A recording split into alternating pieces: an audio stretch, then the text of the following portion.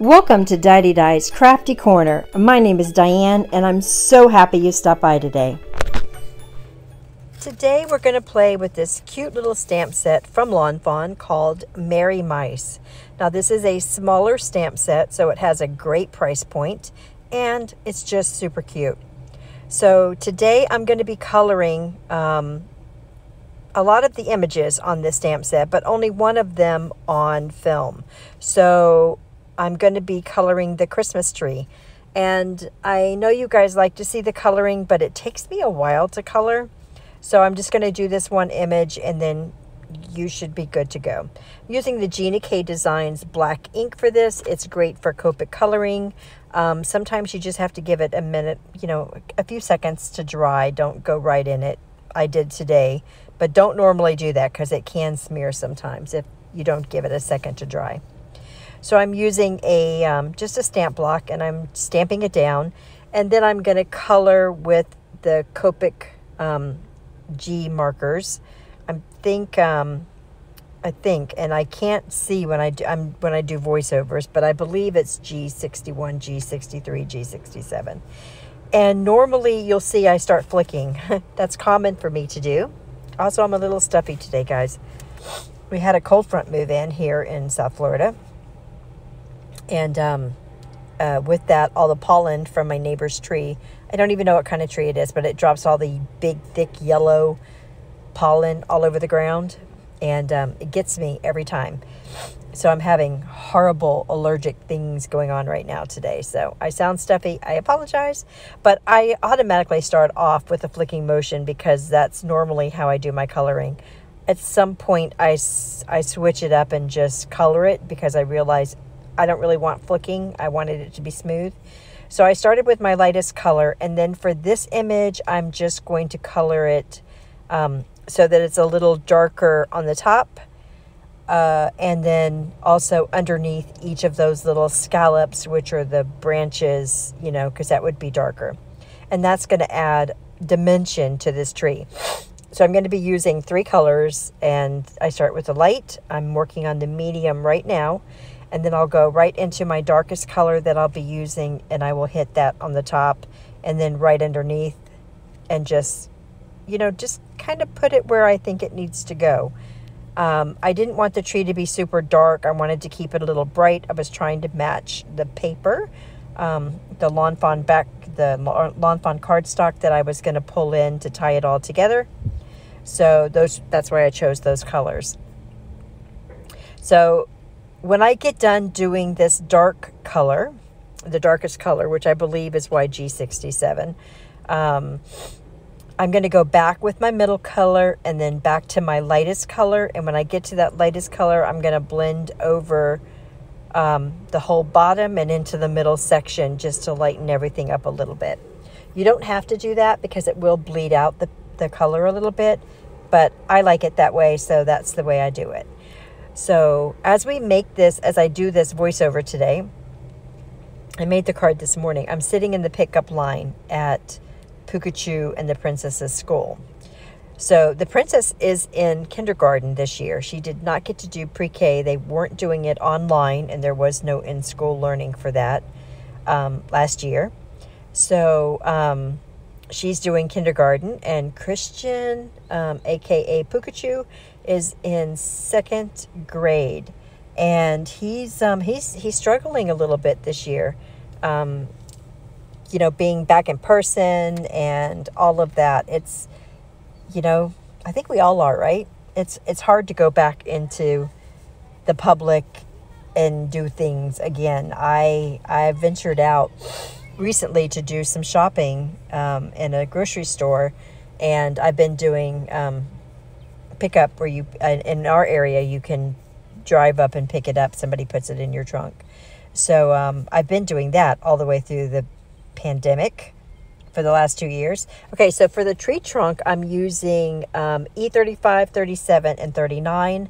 You could really get away with this and do just the one color and use that one color over and over again on one side to give it more depth if you wanted to. It's such a small image. You could do that with all these images. They're so small, really. but those are the 3 colors that I chose to do. And so anyway, the kids are in school, so I'm in the pickup line. So I thought maybe I'll just start bringing, I'll do a card and I'll just bring it with me and work on it, or maybe do the voiceover or something. So today I'm doing the voiceover. And we had this cold front move in, so I don't have my car turned on. It's just a really nice breeze and everything out here, because we had this little cold front, and it's like 77 degrees right now outside, where it's normally almost 90. So that feels nice. This morning it was 66. I was chilly. All right, so I've colored all the other images now, as you can see. And I'm going to be using the remix. What is this called? Snow Day Remix. And I'm also going to be using the Perfectly Plaid Christmas. So this piece right here, we're going to be using a top folding A2 card, cut 5.5 by 4 1/4.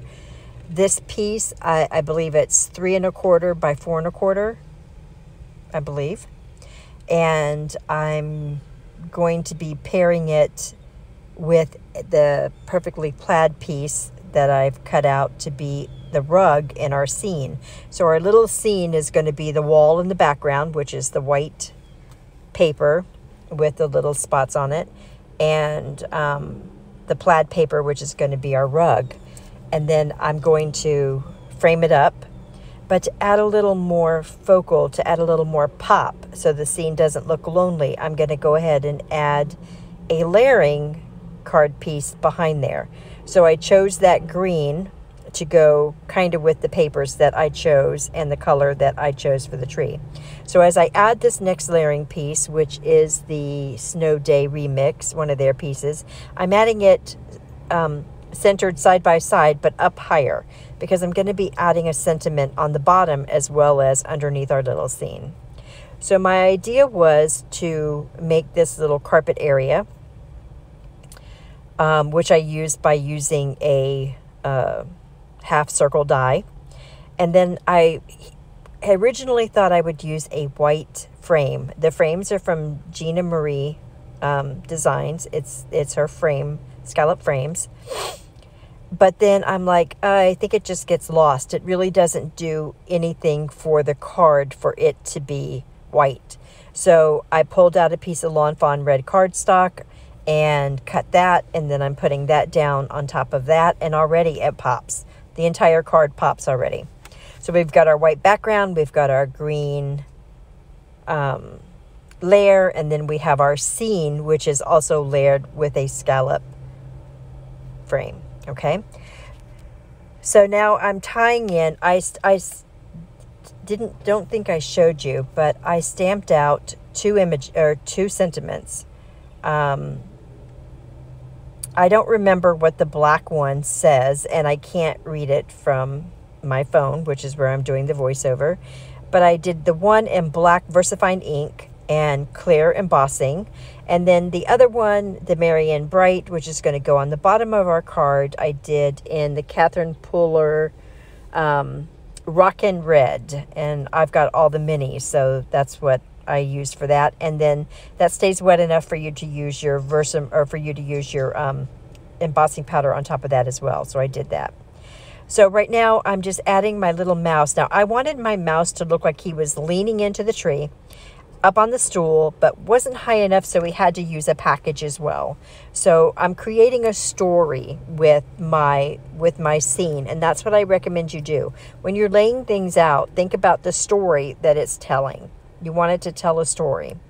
So mine is, these little meese are too short, and they had to use one of the packages to decorate their tree, and they stuck it up on the stool. I do not recommend this in real life by any means, but you know. My one mouse I colored in warm grays. I just used 2 warm grays, I think the W and the 1. And then I used the same color for my mouse as I did for my tree stump, the bottom of my tree. And then I did all my baubles and packages in red. So I kept all my colors pretty much to the same, so there's no craziness going on with the colors. The sentiment I added up on the top just to give us a base somewhere where everything was standing. And then I wanted to use the rest of those little red baubles as a little decoration coming down from our sentiment. So I'm going to use those as a staggered underneath, and that's going to look super cute. And then all of those little light bulbs I colored will be going on the second card, because when I make a card, I always make two. If you're going to make one, you might as well make two. You got everything out, you've already done it, right? So I always make two cards. The second one will be pretty much the same scene, but reversed. And it will have light bulbs instead of baubles. And that way I have two cards to send out at Christmas, you know? Makes it kind of fun, and you've done them both at the same time. I'm using art glitter glue to glue everything down, and then this wax pencil that I use to pick up cardstock, beads, sequins, jewels, everything, little pieces of paper, everything. I used my wax stick, which is so cheap on Amazon. I'll link it if I can find it. So cheap on Amazon. And it works better than any other tool, pickup tool I've ever had. I love these wax pencils. When they get dull, you can just rub them up against something, or if you want a sharper point, you sharpen them like you do a pencil. Love them. And they're cheap. Super, super cheap. And I like that you can get so many of them at one time that I can have them strewn around and still find them. I lost my bone folder, guys. During all this de-stash, lost them. So the Merry and Bright, I skipped over that, but the Merry and Bright, I took another piece of the Lawn Fawn red paper, backed it, and set it on the bottom, leaving just a little green peeking through, so it looks like the card is coming all the way down. I used my Spectrum Noir sparkle pen to add some sparkle to the baubles, as well as the bows, and of course that star on the top of the tree. And then I'm going to take some, I'm going to use the black gel pen for their little noses. I didn't color in their little eyes because it's so small and they're little circles, like, right? Didn't color in the eyes. And then I'm going to take some diamond stickles, right? The diamond stickles to put along that package that had the big ribbon on it, because I thought that would look like a Santa package. I thought that would be super cute. And add a little more sparkle. And then I'm going to take the Nuvo crystal drops. Yeah. And I'm going to add that to all the baubles and the star. And then when it dries, it'll have a little dimension. It'll have super shine as well as some sparkle, because you'll still be able to see the sparkle underneath underneath the Nuvo drops where I put the Spectrum Noir sparkle pen. And so that concludes the card. I'm going to add the pictures right here at the end. I hope you guys enjoyed this video, and I'll see you in the next video. Bye.